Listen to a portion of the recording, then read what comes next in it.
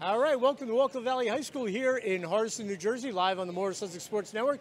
I'm Dan Cleary. We have a game later on tonight between Wallkill Valley and Veritas Christian, but it's a special night here at Wallkill. It's alumni night, and there's no bigger person that has played a larger role in Wallkill Valley basketball and Franklin basketball than my special pregame guest tonight, Sussex County Hall of Famer, Wallkill Valley Hall of Famer, all-around Hall of Famer, Gretta Sencevicky.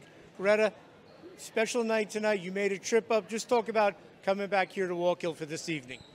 This has been a very special time because I so enjoyed building this book that I put together because the girls at Franklin and at Wallkill Valley were so important in my life. And they have had they've all had, for the most part, very successful careers and lifespans. And I'm so proud of them.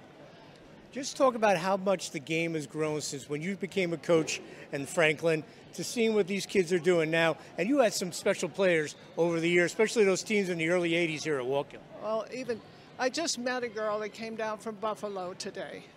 She was the captain of the 1975 team. In 1972, we wanted the Title IX had passed in the summer. She came in September, and we were at split sessions in Franklin. The boys, the freshman boys that were involved in basketball, wrestling, and football, they had one class for them in the morning because since the freshmen came in the afternoon. That girl was not permitted to go into that class because she was the only girl with all those boys. Now that girl was had a very special talent. So she only had 3 years of basketball. Now that was not good. Right. The next year, Donna Leitner was able to go into that class. She had very special talents also. But I'm just saying that's the way it was then. She was not considered personnel. Isn't that amazing? Oh. And what it has taken over the time period. Now that was 1972. Here we are 50 years since then. And I'm standing here being a guest in this wonderful high school. Sabrina Micchesi Lucas was just here, and she said something that caught my ear. Look around. This is the house that Gretta built. Talk about, that's a special meeting. No, this is the house that Rich Mearshak built. When we opened the building, that's what we thought about. But when the kids from Franklin came here, and the two girls came up from down in Ogdensburg, Betty and Donna. They're both here tonight. Right, I saw that. I mean, it's phenomenal. It's just absolutely, this is tearjerk time for me. And what's the special thing is, sure, you taught them basketball, but you taught them life lessons that 50, 40 years later, they've all turned into wonderful people, wives and moms and great careers. That's more important than putting the ball in the basket. Oh, it is. But, you know, there was a togetherness that we had at Franklin that came here, and the girls from Ogdensburg were accepted and loved, and we put it together. And it was just a very special time. Just talk about, back then, you guys put basketball on the map, girls basketball in Sussex County. And then your old buddy Freddie Gefkin came along and got Sparta going, and you guys had some great battles. We've had a few, yes.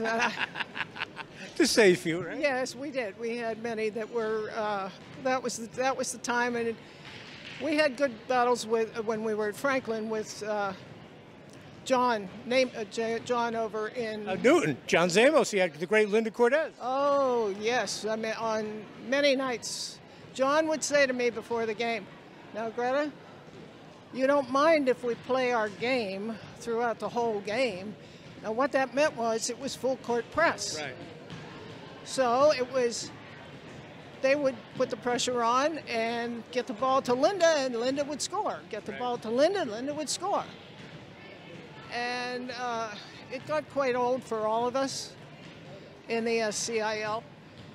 So Linda went on. I'm sure Linda had a good career. She went to Delaware. She did, and then she came home, and she had a give-back career, didn't she? Yeah, she went into education, I believe. So there we are. So you're going to be dedicating the book tonight. You're going to give it to Superintendent Dave Carr. Just a special night. But Gretta, I'll let you go enjoy. There's a lot of people who want to get your time, so I don't want to hog the time. Always a pleasure seeing you.